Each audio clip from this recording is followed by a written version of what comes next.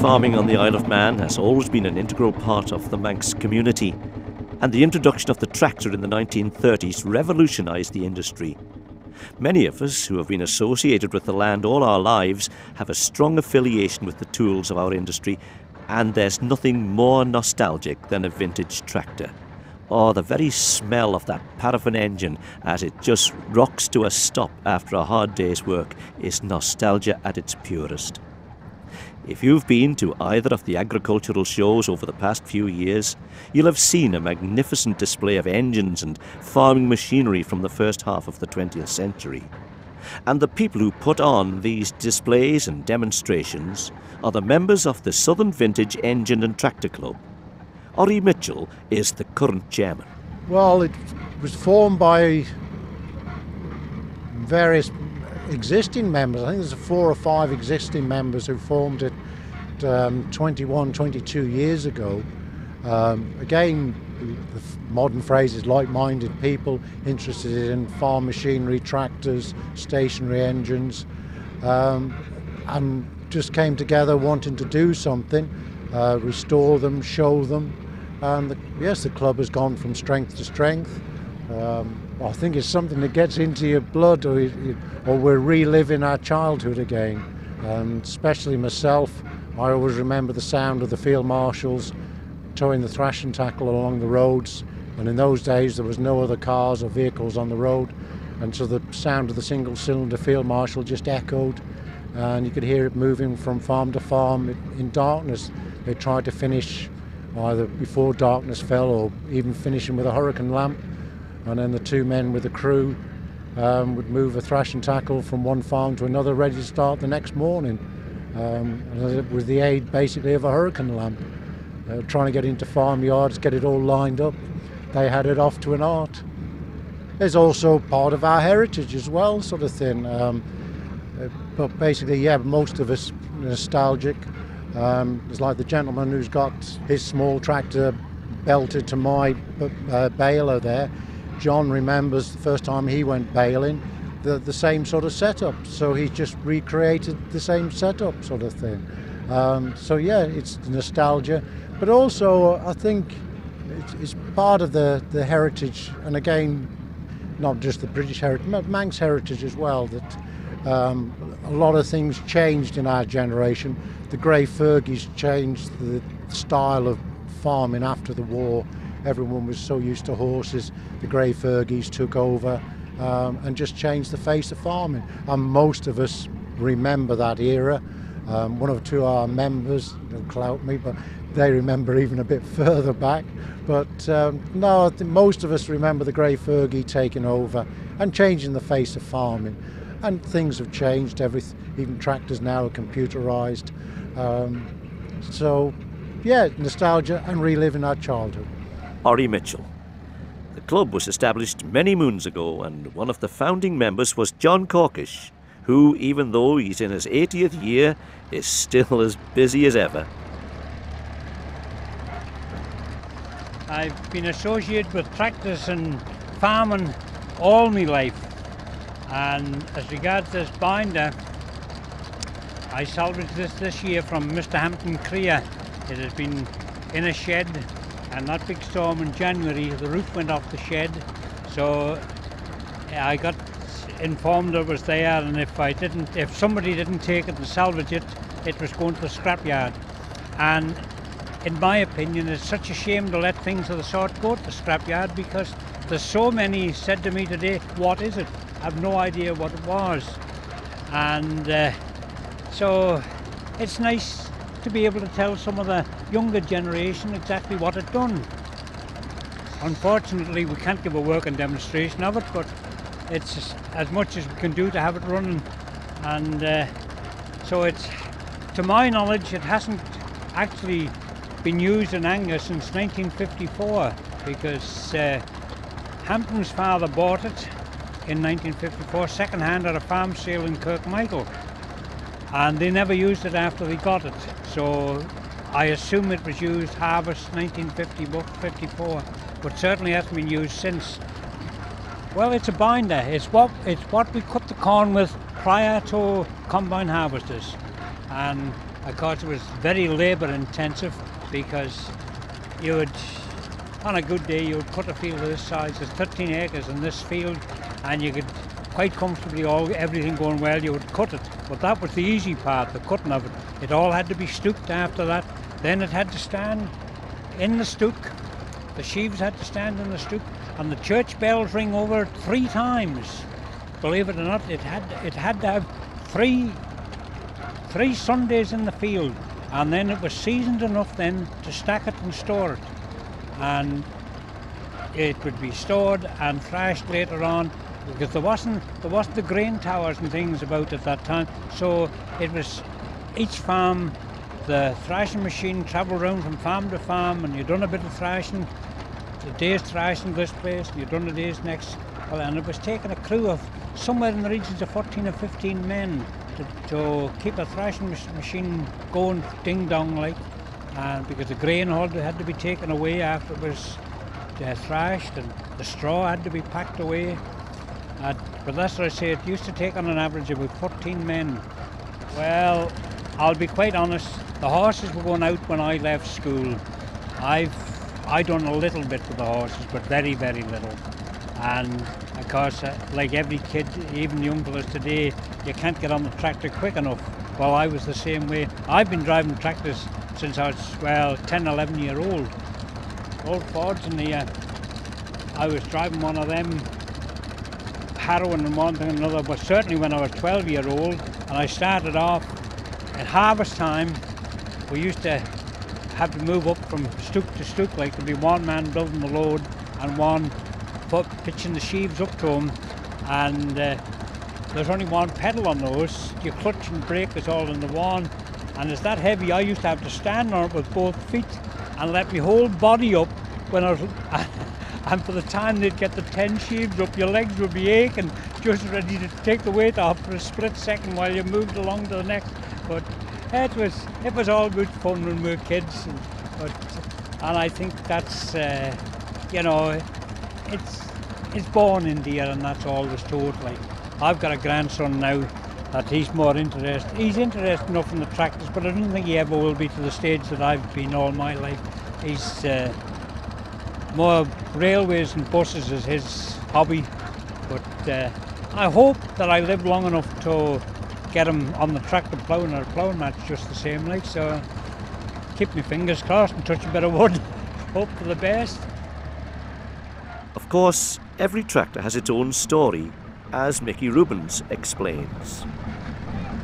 You go scratching it in the briars and you have a look at it, then you find the owner, see is he prepared to sell it, or hopefully give it to you, because they're worth bugger all in that state, but they're usually wanting something for them, and I always like to give something, even if it's only £1, because then I don't owe him a favour.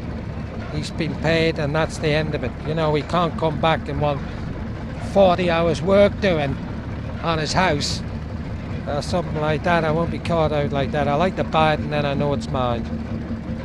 I actually bought an old petrol paraffin Fords and Major off the same farm, off Tom Kinraid, and I gave him the £40, and he thought it was crackers. And a week later I got Qualters Timber Yard in Castletown. They went out with the wagon and high-ab and lifted it out and onto the wagon and brought it home, and it sat on the patio at the back of the house in Colby, and I was busy tinkering with it, knocking rust off it, and I decided to fill the gearbox and engine up with red diesel to try and loosen everything up. Well, the diesel was seeping out of all the oil seals onto the ground, and the wife got very annoyed with this because it was getting on her shoes and the smell of diesel in the house, and she was struggling past it with the washing basket, and she got a bit violent about it and threatened to smash the damn thing up with a sledgehammer if I didn't get it shifted. So I had to get Qualters Timber Yard back, and they put it back on the wagon and backed further up the railway track where I live, and they swung it in over the hedge, and I plonked it at the top of the garden, and that's where it stayed. And I built a shed round it and rebuilt the tractor, and I showed it for about 8 to 10 years. Sorry I sold it. It's out at Baldrine, probably never get it back. It's been in 3 World Tractor magazines. That tractor was a very early 1945 model. And I had a lot of fun, but I sold it on, got bored with it. And as you do, you move on and buy another tractor. But at least I saved it. It would have been in the scrapyard. But I saved it. And actually, that's a lot of why I buy these things. Because I think, well, next step is the scrapyard, and then it's gone. So you get it as cheap as you can. Do it up as cheap as you can. Because you feel it's all dead money, it's all dead. But once it's finished, it comes to life. It's not dead money. People will pay you. They will pay you. I just recently had a chap offer me a lot of money for the Nuffield, which I never thought I'd get here. But seeing in Manx, I won't sell them to the mainland. We've lost a lot of tractors over the past 3 years. A lot of tractors with a lot of Manx history been here from new, and they've gone on low loaders and sold to the British market. What can you do? Because there's tractors here that they would only get £2,000 for, where they can get £5,000 in England for, and that's where they've been going. But it swings and roundabouts.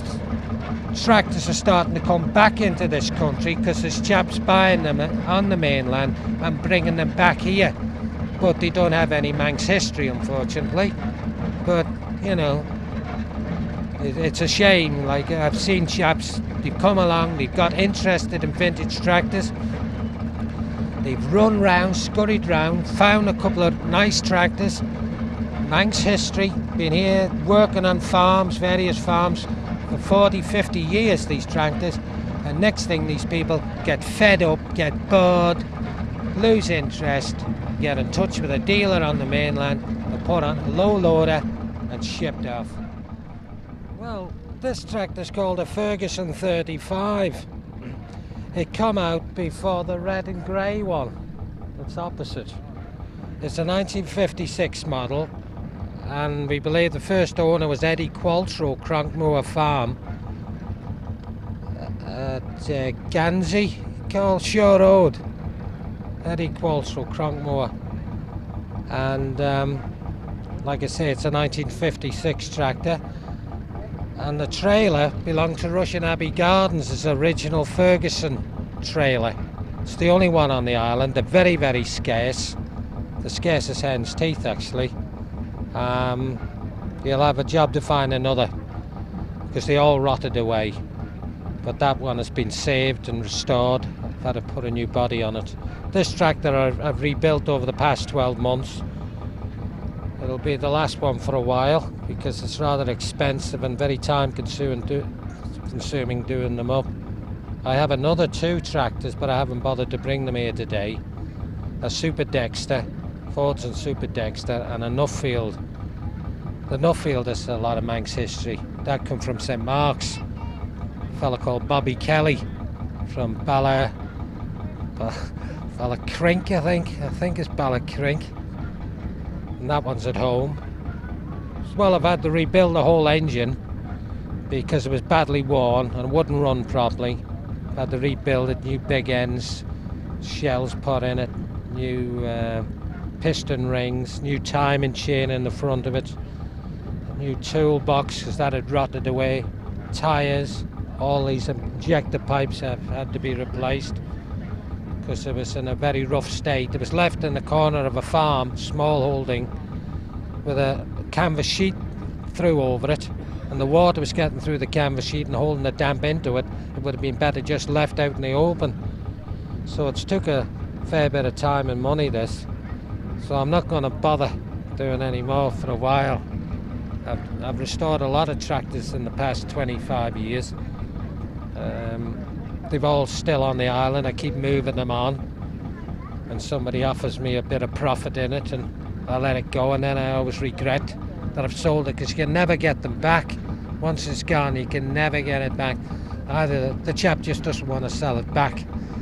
So you got to really think hard before you let it go, because you know it just doesn't come back. Over the years, The health and safety regulations in the British Isles have changed so much that some of the older machinery just wouldn't be allowed to take to the field. Here's Ori Mitchell again. A machine like this would never be allowed to come out of the factory. There were accidents on farms, but there were the basic health and safety. Quite a few of these ended up with guards round the flywheels, but unfortunately you can't really put a guard around the endless belt driven from whatever is a tractor or a stationary engine. This day and age, to try and make it safe, there's only 3 of us go in there to work it, and 3 of us are competent at our jobs of doing what we're doing. And again, we've changed the aspect to the public, but it doesn't stop them from seeing what's going on. We've now got this orange fencing round to keep the public away, because none of us want to see an accident on here. But again, as I say, this machine would never come out of the factory as it is, because it's just total not disregards the health and safety, but in those days the operators were aware of any accidents, but everyone was made aware of what was happening. They knew they were working with a machine that could be dangerous. Any machine, even with all the guards on, can still be dangerous if you misuse it. But it's thanks to the likes of John Crane, who's on the field here today, and others away that I've worked with, that they've made me aware of the dangers of these machines, and you learn to respect them. And the one sound that will bring back a lot of memories for many, many people in the Isle of Man is the Field Marshal. Right, it's a bit complicated, well, not complicated to start it, but it's a little bit time consuming. It's not just a case of turning a key. This tractor is a single-cylinder 2-stroke diesel engine, and it started with rather a large starting handle in the flywheel on the side there, but prior to that we have to set it up ready for starting, and part of that process is to put an ignition paper in this holder on the cylinder head. So I've just got to get a paper prepared for that and set the tractor up for starting. This ignition paper is basically a piece of blotting paper which is soaked in a couple of chemicals, one of which is saltpeter, and it produces a glow. It doesn't actually burn as such with a flame. The paper just glows, and it just gives sufficient heat to vaporize the fuel oil when it first goes into the cylinder.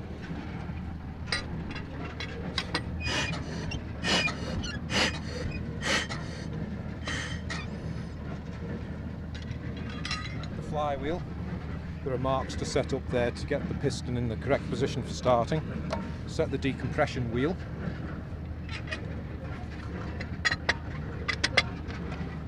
The ignition paper has been lit, glowing red, put back into the cylinder head. Now it's just a case of swinging it over briskly, and hopefully it'll start.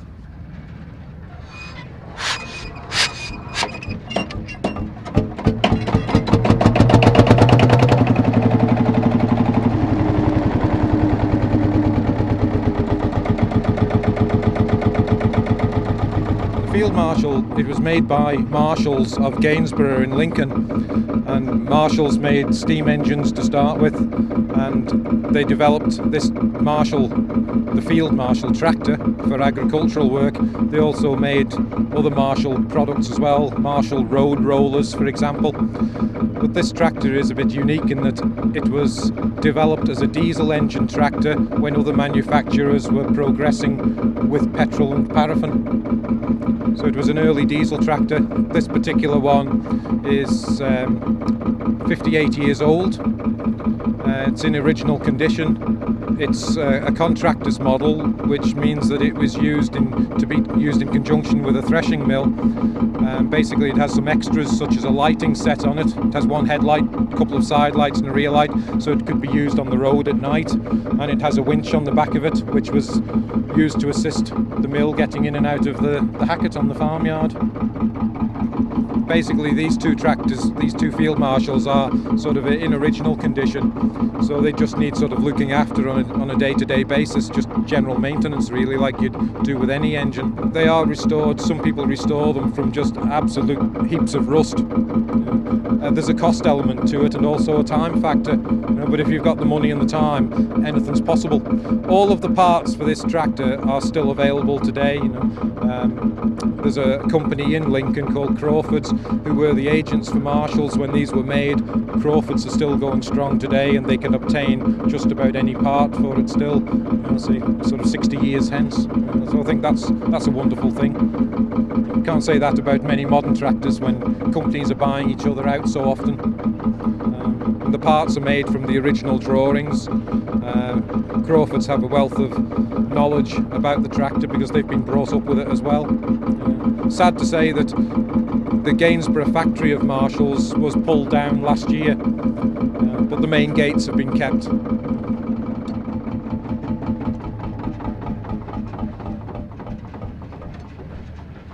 Probably a lot of the tractors here have a lot more value in sentimental terms than they do in actual financial terms. There's a lot of love, sweat gone into restoring them. Yes, parts aren't cheap either. A lot of the parts for the vintage tractors are made by specialist companies, but some of the more common tractors, there is a bigger market out there for the spare parts, so there is a bit of competition in the spare parts market. The likes of the Marshall tractor here, there is only really the one supplier of the spare parts, so they tend to be a bit pricey. Yeah, it's not a hobby which is out of reach of most people. Most of the lads here today are just ordinary ordinary lads, family men, but they tinker away in their sheds or garages and restore these tractors, with basic sort of hand tools and small equipment. The Southern Vintage Engine and Tractor Club have monthly meetings, and part of the excitement and fun of the club meeting is reminiscing. Lots of the guys talk about how it used to be when they were using these for real on the farm, and even before this with horses, of course. And some of the tales that come out are entertaining, and well, they're stories that can't be repeated as generations pass by. It's good to have that knowledge and their experience passed on. Keith Watterson. The process of restoring a tractor to its former glory can take months, even years to complete, especially after years of neglect. And it's not only hard work, it takes a lot of love and care as well. So what motivates people to spend hours, days, weeks and months lovingly restoring these engines? Well, I got bored with going fishing, and I suppose I was looking for a bit of a hobby, and one day I went to the Southern Agricultural Show, and there was these chaps with old stationary engines, and I says, oh, I've got an engine like that at home. I said, it come out of our cement mixer. And this chap says, well, why don't you paint it up and bring it along and join the club? So I did. I got the engine running again, all painted up as petrol paraffin engine with a magneto on it for sparks. Made a little trolley for it and brought it along.